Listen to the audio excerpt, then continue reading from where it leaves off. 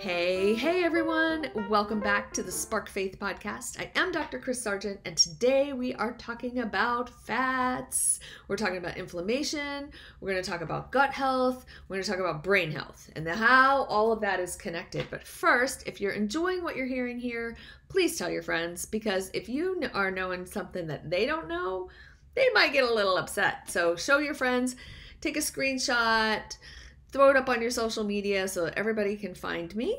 And if you're really enjoying it, scroll down on your app, click 5 stars.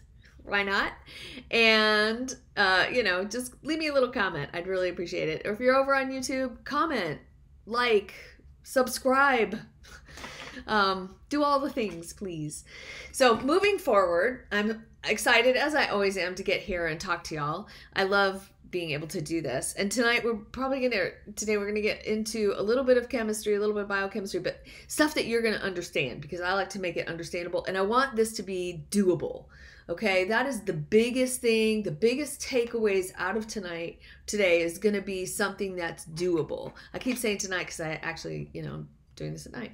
Anyway, so I want to start with the first thing that you need to know about fats is we have, besides the areas of your body that you know where there's fat, yeah, we all have them, your brain and your nerve cells that go from the top of your head all the way down to your pinky toes and everywhere in between, right, are covered with a layer of fat called myelin. And that's not the only reason that we need to have good fats, but that's one big reason.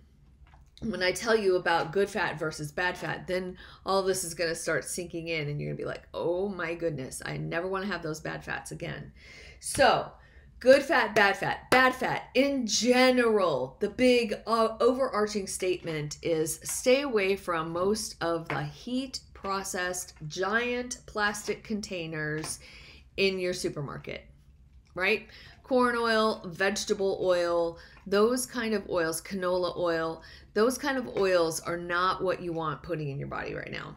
They were extracted with high heat, they're extracted with a lot of toxins, and they just are not what we want. Those are omega-6 oils. And omega-6 oils we're going to talk about in just a minute, because I want to back up here. I don't want to get too far out of good fat, bad fat. So we talked about, you have a good idea of what the bad fats are. So when you eat out, you need to understand that most restaurants are not using good fats. Even some of the higher end restaurants are not frying their food in good fat. So the good fats are just expensive, and restaurants just don't have the margin to do that. So just know that in a lot of places, and if you're eating out a lot, then you just need to know this, right? Like if you know, then you can make choices. So the good fats that I really strongly recommend, like avocados, avocado oils, obviously olive oil, right? Olive oil. Yes, you're going to get some fats from your nuts, right? From nuts, cashews, almonds, those kind of things. That's all good fats. I just want to really make it clear what the difference is, right? Coconut oil, that's fine. MCT, that's fine. Medium chain, that's fine. Those are all fine. And to talk just a little bit into the vegan, vegetarian land about flax, the challenge with flaxseed oil, and there's nothing wrong with it, it's great, right, is that the omega-3 fatty acids that we need are very long chain fatty acids, but flax is very short. And we don't not all of us, have the enzyme that we need to convert flax short chain fatty acids to longer chain fatty acids in our body. We don't all have that enzyme. So you're kind of taking a chance whether you're actually going to be able to make the longer chain fatty acids that you need to actually incorporate into your body from a lot of the flaxseed oil type of supplements. So I used to tell patients, like, it takes 11 grams, if not more, of flax to equal 1 gram of fish oil. EPA, DHA. And we're going to get into those distinctions in just a couple minutes. But first, I want to talk about why are omega-6s so bad for us, right? Why are these oils so bad for us? Well, the first thing is that when we increase omega-6, we increase something called lipopolysaccharides, and those are responsible for changing the bacteria in our gut, right? So they change your bacteria in your gut. And the other piece of the mechanism is that they increase gut permeability. Okay, thanks, Dr. Sargent. Yes, big words, right? Basically, they create a leaky gut. And when you have a leaky gut, you're exposing your immune system. And we've talked about the immune system being in the lining of your gut, right? You're exposing your immune system to many things that your immune system shouldn't be exposed to, which turns on inflammation. And just as an aside, if you have a large preponderance of omega-6s, your body is already primed to make inflammatory molecules, not anti-inflammatory molecules.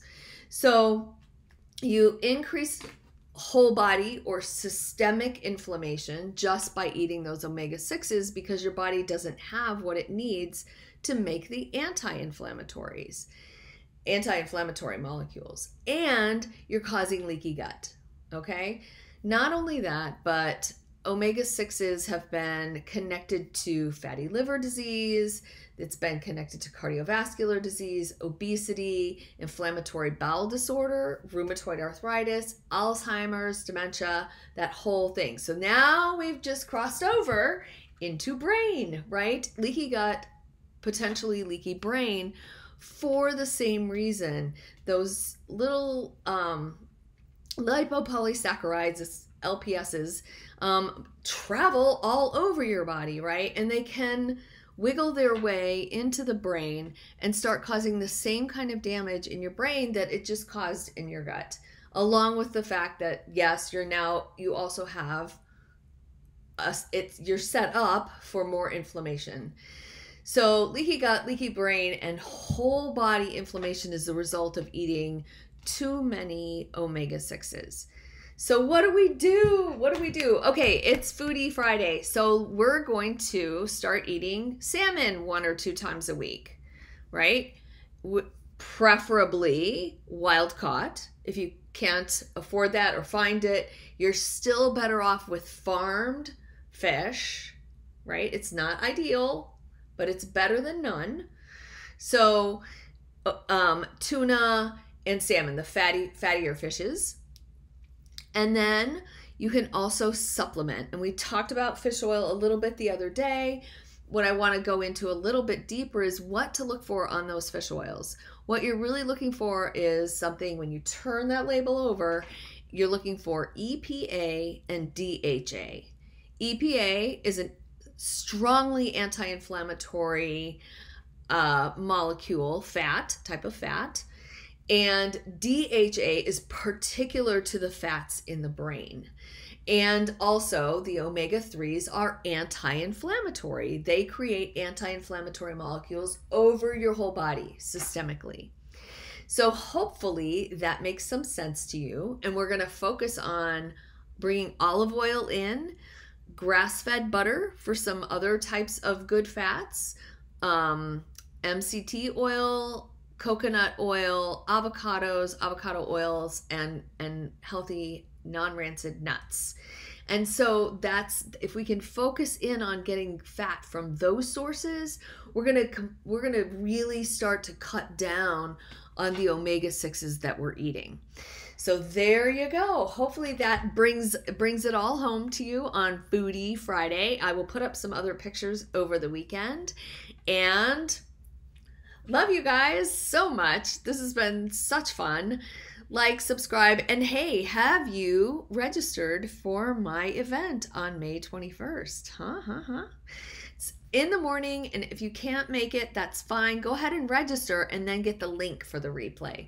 So you have no excuses not to register, and I can't wait to see you. It's going to be a fun morning. We're going to talk about all of this mental health stuff in a lot deeper detail. We're going to dive into some self-esteem stuff, the self-hate, self-love issue, and definitely the gut-brain immune connection. So see you there, and love y'all. Good night.